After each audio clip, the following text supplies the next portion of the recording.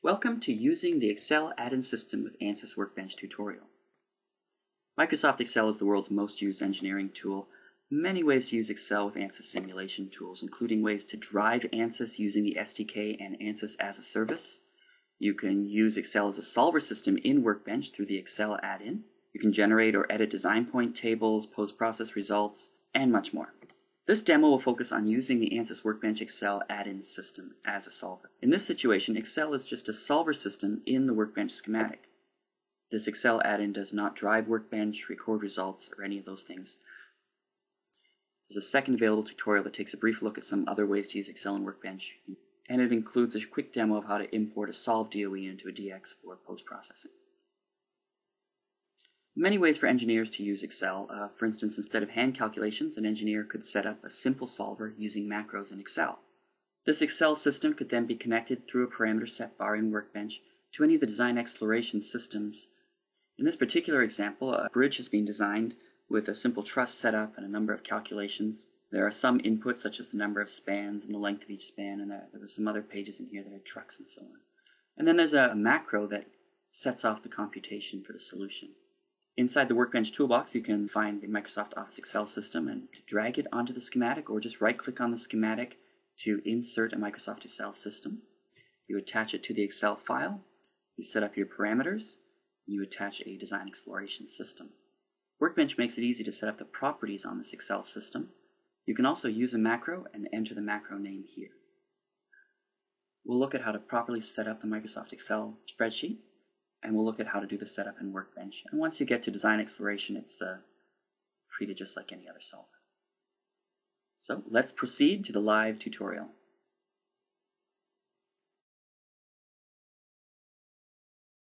In the interest of speed, I'm going to assume that you already know how to set up this project schematic. If we look, we can see that it's all here, starting with the geometry import, the mesh, and then we go into the static structural setup. I've got a cylindrical support and a moment. And you can see here that the moment has been parameterized. We've also set up our solution for total deformation and equivalent elastic strain. And I also brought in this stress tool. This basically compares the equivalent stress on the part with the yield stress of the material. And if you define failure as material yielding, we want to keep the safety factor of our material above 1. At the moment, much of it's failing. You see as it twists, this all turns red as it drops below 1. So to do that, we're going to want to vary the thickness of this plate and the width of this plate. Minimize my analysis systems and component systems. You can see my design exploration systems, and I simply dragged and dropped a goal-driven optimization system onto the desktop. Once inside here, I went through my design of experiments. I set it up with a central composite. I went into the response surface. I set up a response surface, standard response surface. I'm looking at comparison of my width and my thickness and getting the resulting safety factors until the safety factor exceeds 1. So I'm really only interested in the top half of this chart. So then I went to the optimization system. What we've got is my objectives. I didn't have objectives for width or thickness, but I did have an objective for my safety factor minimum. I said I wanted to exceed 1.1, and I want to minimize my elastic stress and total deformation. So I take a look at my trade-off plots. Here you can see I've got a number of these points. The higher up we go, the better we're doing in terms of these particular objectives. But this doesn't really factor in my cost. Yes, I know that I could go thicker and have a lower stress and strain and all that, but what I would like to know is how can I do this all for the minimum cost? And right now it just doesn't give me that information. So let's go and add an Excel system that will calculate the cost of this plate, and then I can optimize for that. So I return to my project, and I expand this component systems, and I grab the Microsoft Office Excel system. You could call it whatever you want, Excel cost analysis. And at the moment, it's not really connected to anything. And actually, let's go take a quick look at the Excel spreadsheet before we hook it up. So here's my Excel spreadsheet. You can see I've got some thickness and width coming in, and then there's a calculation. We have various prices. Here's my table of cost per length.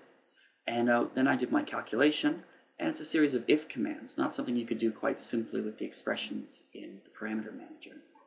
So the length cost is cost for the length of my plate, but with a 12-inch width. And then when I actually divide it for the various widths, I get a unit cost as well. So now a very important step is to make sure that we use the name manager. So I would right click on one of these, I would say name arrange, and then it pops up, it automatically reads to the left and sees that it's a thickness. You can see here it refers to this particular cell. You would say OK, and away it goes. If you wanted to use filter, you could go and put something in front of this like Workbench or something like that, so that if you had a number of these, it would only pick out the ones you wanted. I'm going to just cancel this because I've already set this up. Here's my name manager. You can see here are my 4 parameters. The 4 here, I put 3 of them with the WB in front, but then this length cost, I put a ZZ in front, just so that we could filter it out if we wanted to. Say close. So then this Excel spreadsheet is saved. I can close it out, and I go in here and I load it up. So I'm going to say add file. Here's my thin plate cost. Now at the moment I use this Workbench parameter key, so now if I double click on this, you can see it only included 3 of those. If I return to project, and I remove this Workbench parameter, I can right click on here and reload the file, and now I'll get all 4 parameters. I'll even get this ZZ one. So you can decide how you do it.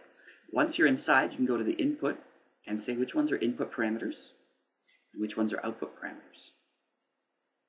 So now when I return to my project, you can see that it hooks up the parameters in and out.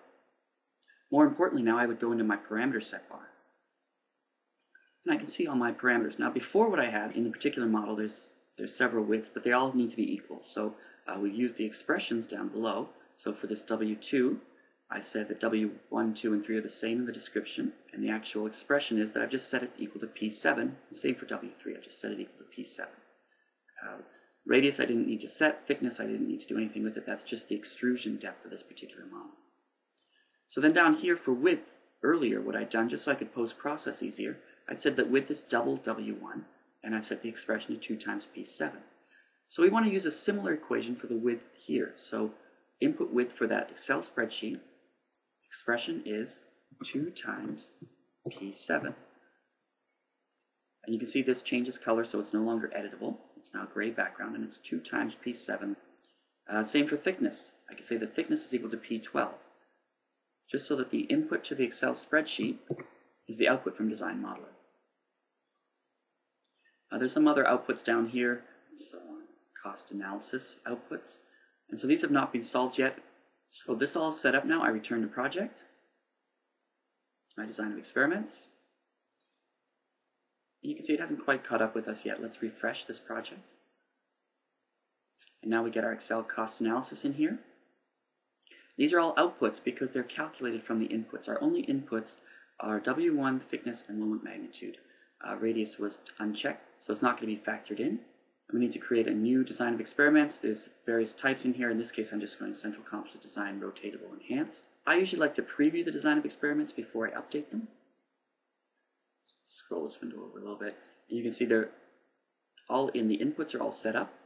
The outputs have not been yet. Next, I would update my design of experiments. And the Excel portion, of course, is very quick, but this does involve a static structural solve, so it takes a few minutes. So at this point, I'll probably get up, go get a coffee, and I'm going to pause the recording for you. So coffee break's over, and I'm back, and you can see we've got this table all filled out with my various safety factors for each of my design points. And I see the 30 design points or so. I'll return to my project, and I'll go and take a look at my response surface. And again, I'm going to keep the same type of response surface, second order polynomial, and just update it. This part of the process doesn't take very long, it's just a 20 or 30 second thing.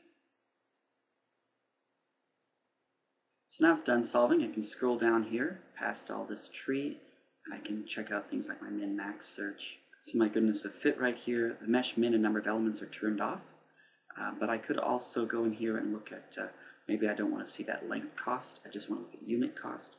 And even for unit cost, you can see that there's some that are stacked up vertically. That's because there was some jumping going on as things were rounded down or rounded up.